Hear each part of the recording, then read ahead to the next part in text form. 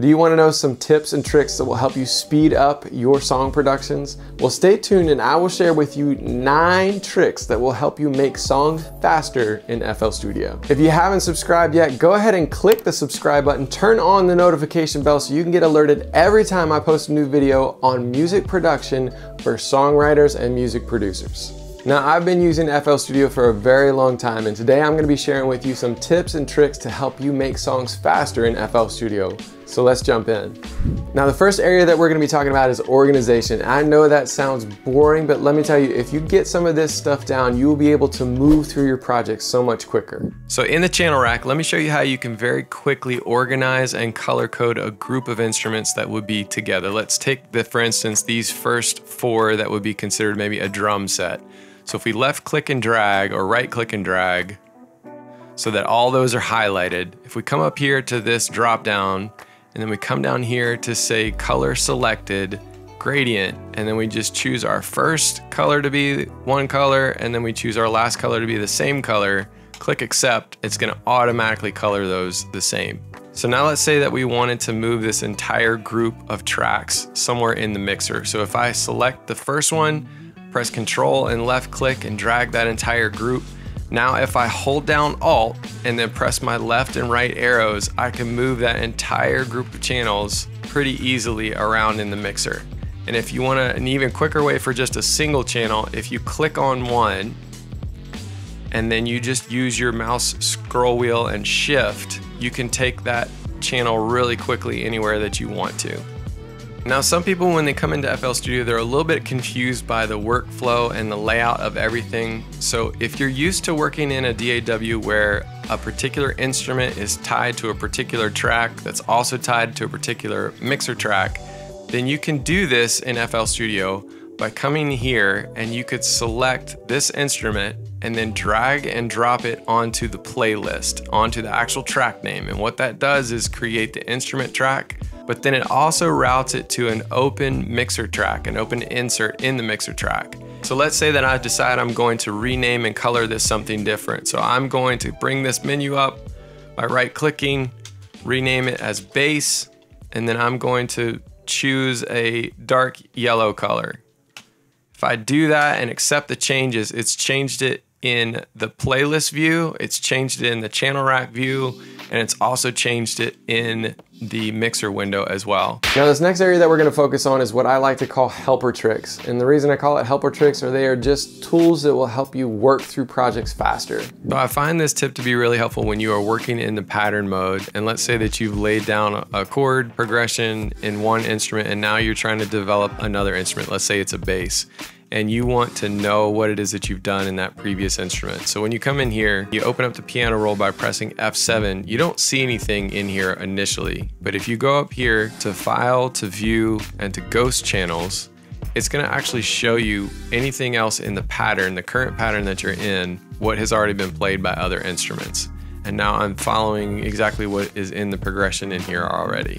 And then another helpful tool in the piano roll is actually when you are trying to develop melodies for a particular song and you know the key that it's in, you'll see that there's these differences between dark and light. And these are showing you the white keys and then the black keys right now. So it's showing you the scale for C major, but you can actually change these white and black sections to reflect whatever key of the song that you're working in. So if you come down here to View, and then you go to Scale Highlighting and you go down to Major, and then you go back through this process again, go to View, Scale Highlighting, and change it to G major. I'm in the scale of G major for this particular song, and does it show me the notes that will work in this particular scale. And this last trick that I'm gonna show you is something that I use to sometimes create melodies for a particular song. Usually that happens vocally. I'll be singing the melody along. And this is a tool that you can use to actually bring what you've sung into the VST world by creating MIDI from it. So if you come into a particular channel, you put your microphone in it by dropping it into the input,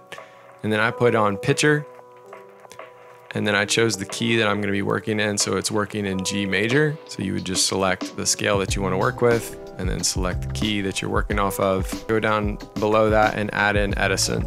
and then I'm going to record into Edison on play. And what that's gonna do is just record my vocal in here. I'm gonna go ahead and play this pattern, and I'm gonna come up with a melody, and I'll sing that melody in here.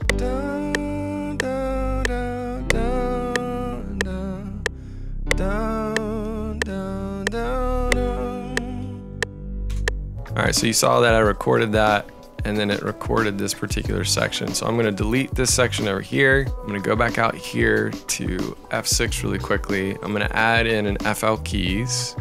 So there's a new instrument in here, right here, and I have it selected, it's highlighted in green. Now when I come back out to Edison, I'm gonna select this tool, and then I'm going to say convert to score and dump to the piano roll.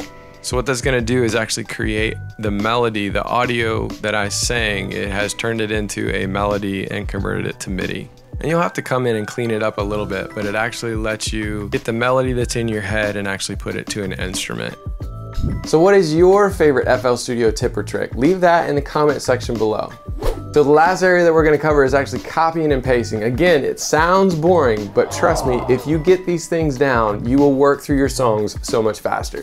So one of the most beneficial things that you can do is to learn how to copy and paste the MIDI from one instrument into another. So in this particular project, I'm working where I have a piano sound that is playing some chords in here, and I want to do the same thing maybe with another instrument that I brought in. This could be a synth, it could be something else. In this case, I'm just using a simple Rhodes piano. And so I'm going to take this, I'm highlighting the channel that I want to copy, and I'm pressing Control C, and then I highlight the channel that I want it to go to, and I press Control V, and I've just basically made a copy of the MIDI information and pasting it from one instrument to another. So the next tip is something that I've learned here recently, which is being able to replace samples on the fly. So let's say that you created this simple drum pattern, goes a little bit like this.